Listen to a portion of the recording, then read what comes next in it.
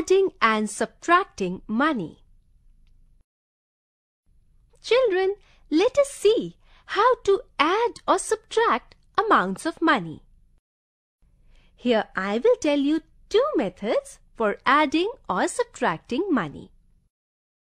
In the first method, we convert the given amount of rupees and paise into paise and then add them up as ordinary numbers. Now, convert the sum into rupees. Look at the example shown here.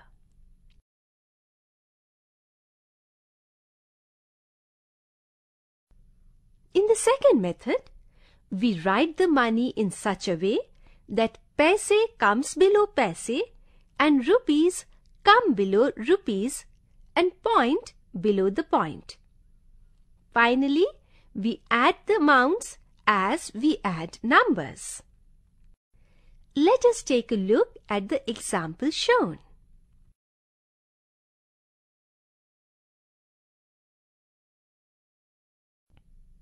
For the subtraction of money, we apply the same methods. Let us see some example of both the methods.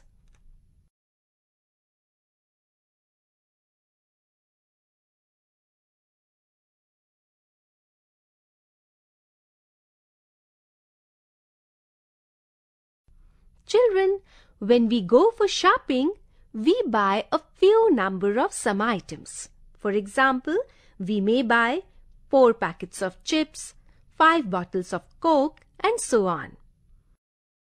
In such a situation, we must know to multiply the cost by the number of items bought.